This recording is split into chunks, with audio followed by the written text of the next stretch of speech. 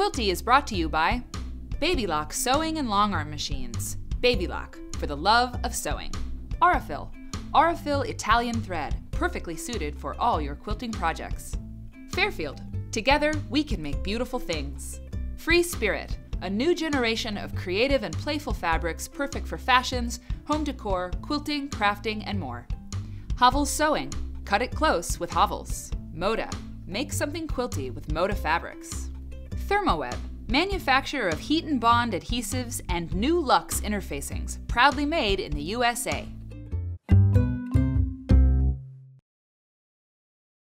Hi, you're watching Quilty, and Heather Kinion, welcome back to the set. Thanks, it's always good to be back. You know, I feel like this is like an important show. I mean, this is the show that people are going to Well, yes, I feel like lots of people have this question. They do. And the question is, how do you repair an old quilt? And we have a very special quilt. We have a quilt that is as old as I am. It's as old as you are. And we don't have to say how old that is, but the thing is, this quilt looks like it's really old. But it does seem like it is older than it actually is. It's about 30 It's yeah, 30-ish years old. But take a look at this quilt. Now, you love this quilt, so I have to be careful. Well loved since I was a very small girl. It's a Sunbonnet Sue block here. Your grandmother made it for you, correct? My grandmother made it for me. She made an identical one for my sister. Very cool. And for cousins, too? All of the girl cousins have either Sunbonnet Sue or a butterfly.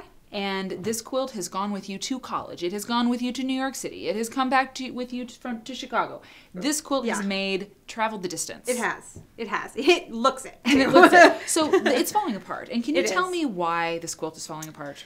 There's aside from the miles. I mean, there's a couple of reasons. It's really old. It was on a kid's bed. Like, there are some purple stains somewhere on it from like a plum fight we had in our bedroom, because that was a great idea and my parents were thrilled. Yes, right. So, you know, it just that. Plus, it's a tied quilt instead of a quilted quilt, and that tied quilts were traditionally done so you could get them done and on the bed as quick as possible. I've done it. I've made one before. And they don't hold up to repeated washing. And when it lived on a little girl's bed for a decade, it gets repeatedly washed. Right.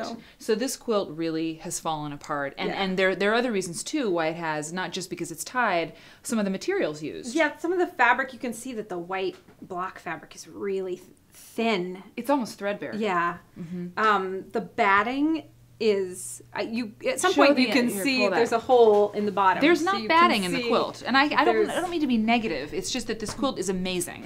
Yeah, there's not batting. There's a blanket. It's a blanket. Some sort of blanket is what was in it instead of batting. So there's just a lot going on. The backing is like a nappy. I have no idea. Some sort of probably blanket also. Right. And so, but your grandmother grew up in the Depression era. She was a subsistence farmer. Right. Yeah, they were farmed. They were never rich in money, but rich in family. And I have a huge family, so she's like 20-some grandkids, so yeah. So we don't fault her for her I methods. love them. Yes. But at a certain point, a quilt like this either needs a lot of help, or you need to fold it up and put it with acid-free tissue paper into the cedar chest or the hope chest and sort of let it just be. Yeah. But if you want to, you can do repairs on an old quilt, and so we're going to show you today I feel like way. This is so damaged that it needs a little bit of help before it goes into the acid-free tissue. Exactly. Well, that's right. And we've got like 3 sort of kinds of repairs you can do. Exactly. So what's this first? Well, we'll start with this first one, because that's sort of the easiest. Great.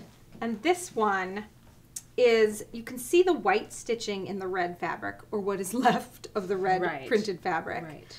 Which actually, I think it's like a dress material. It's kind of cool. Cool. But where essentially I just took a needle and thread, and I didn't stitch all the way through. I just stitched through the batting and tacked the fabric that initially was from the quilt down. Okay. Gently. You kept it from going away more. Right. That's all I did. I just tacked it down in place and kept it from going away. Okay. I think I also in the block repaired the seams with like a lip stitch or a ladder stitch that's pretty invisible, similar to what you'd use to tack your binding down by hand if you tack your binding down by hand. Yep. That was great. the easiest. That's an easy fix. Yeah, just stop the damage. Right. On that one. Okay. Now this one is a little bit more involved, and then our final tip is This one is a little more involved. Hi, iron, don't turn off. It's a little more involved. So what I did was I took some tracing paper and I laid it on the piece of the quilt that I wanted to save. So in this case, And I picked tracing paper because you can see through it. And I traced it, the piece I wanted to replace, that size. And then I would cut that out and put it onto the fabric that I chose.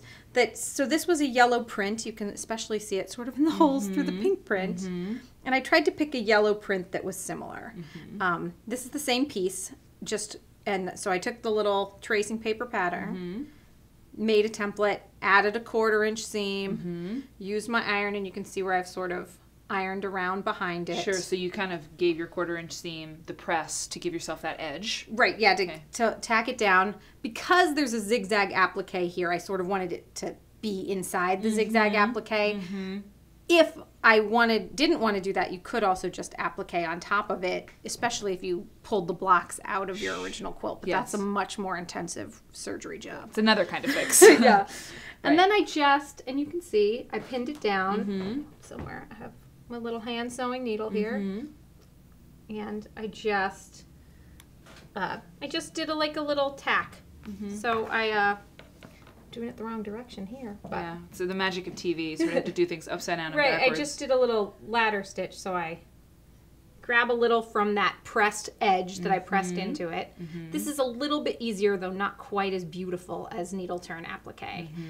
You could also needle turn applique. Right. But if you are not a needle turn applique expert, this is a good workaround. Easy way. Yes. And you can also, zigzag stitch on your machine. You could do that way too, although it's going to come through the back if you do it that way, like this. So you just have to think through your repair and what you want to actually accomplish before you begin. Because if you were to go through all 3 layers, you're going to get the motif on the back. You're essentially going to re-quilt it with that applique. Right. Which, with this tied quilt, that may not be the worst thing. Might not be a problem. So you're making a template for your pieces that you want to redo, and then just simply appliquing over the top. Right. It's like double applique at this point. Yes, double applique at this point. Great.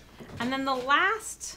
Now, with your applique press and cloth, did you... Oh, no, go ahead. Sorry, that's next, right? Yeah, and I didn't press it down. I just sort of pinned it. You could press it down. I opted not to because I didn't want to damage the fabric underneath with heat or some sort of chemical bond unnecessarily. Right. I just didn't know what would happen, and it's not like I can try a sample of this and then start with something new if it didn't work out. Right. Okay, now this last one. We're going to kind of scooch over here by the iron because we'll need a little bit of the pressing cloth for this. Got your supplies. And I have my little heat and bond wrapper that has my instructions, and I have little pieces of it, and I have my pressing cloth. And I think that's all I need.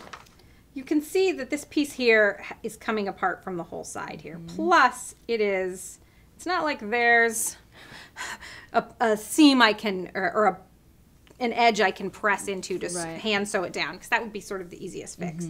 So what I could do, and probably what I would opt to do, is... And we're using this. We're using the Ultra Hold, a very strong... What do you need? Scissors over there, so I can cut a little slice. Just a little slice. I wouldn't need a whole lot. And put it...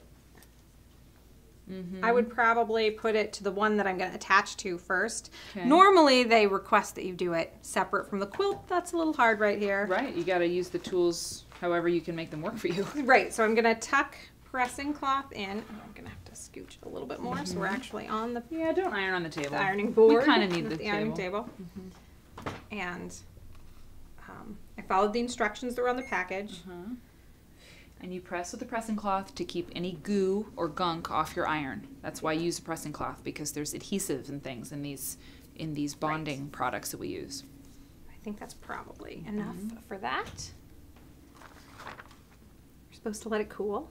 You don't quite have time for that here, but...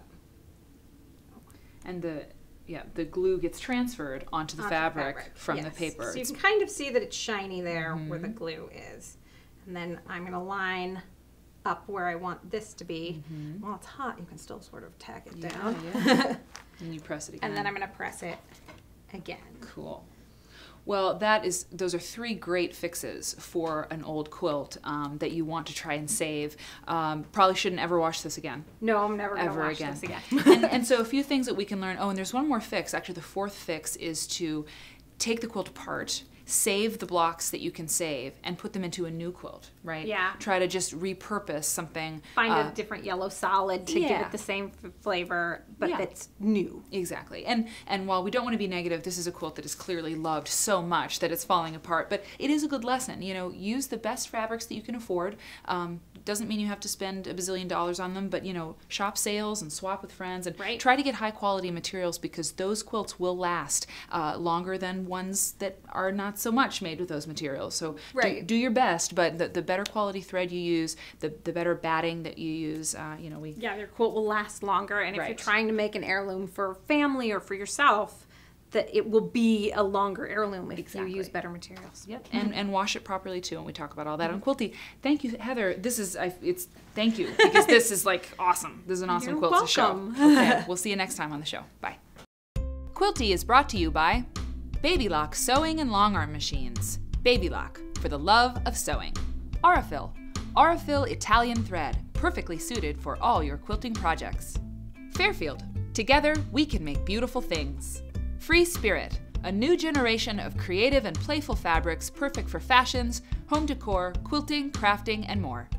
Hovels Sewing, cut it close with Hovels. Moda, make something quilty with Moda fabrics. Thermoweb, manufacturer of heat and bond adhesives and new luxe interfacings, proudly made in the USA.